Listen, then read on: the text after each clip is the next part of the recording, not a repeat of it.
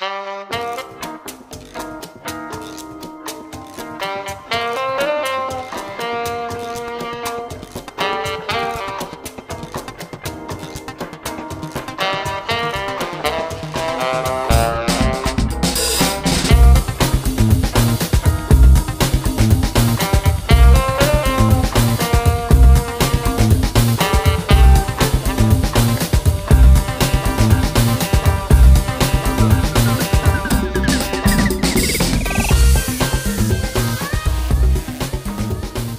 in all, it's been very good. It's beyond our expectation.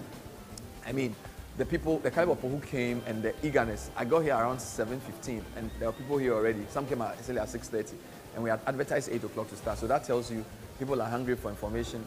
People really want to understand what it takes. And that also tells us that the things we do on air are real. Because it's one thing listening to radio, it's another thing moving from your home and coming in to be part of what a radio station does.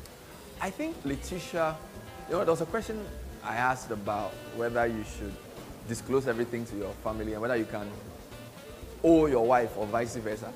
And that struck a chord because she spoke about that look, if you can be naked with somebody in a room and say, I'm married to you, and you are financially veiled, it's not going to work. He also spoke about admitting cultural differences. So he spoke about how he has a different kind of family to her husband, and bringing those different nuances into decision making is very important. So very collaborative, common sense approach. As for Paul Kofi Mante, he was very clear that you need to start now. You need to start saving and investing. And that procrastination and bad decisions are the cause of poverty.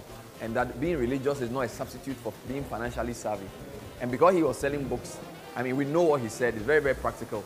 And he was very aggressive, talking about financial independence, 5 financial habits every parent must have. He also launched Operation 1 Million. He says you could make 1 million cedis in your lifetime. If you save 5 cedis a month, if you save 5 cedis a day, you could make 1 million cedis within 20 years or something. Really interesting presentation. Ended with a very exciting story about buying the black Land Cruiser. So that was quite powerful. We had a very interesting skit by Soul Train Productions, and it was really exciting. Isaiah and Fafa arguing over money. And I think that set the foundation for Charles's presentation. Charles Mercer's own was about the questions that arise in families. A lot of families have complications. He says that most divorces occur because of money. I didn't know that. Apparently it's true. And the questions that he was getting seems to point to that fact. Another interesting fact, quite a number of people came alone, even though they are married. So that should tell you that even the decision to come and talk about money is divisive. So I saw about 10 guys who had come alone. They are married, but they said, Charlie, my wife says she won't come. But I want to come and get the knowledge, and I'll get her the CD. That tells you that finance can be a sticky point in families. And we're hoping that this series, as part of our Family Month, will really give our viewers and our listeners some real good value and make them excited for the future. The next one is on men. It's exclusively for men. I'm really looking forward to that. A big thanks to the team for making it happen.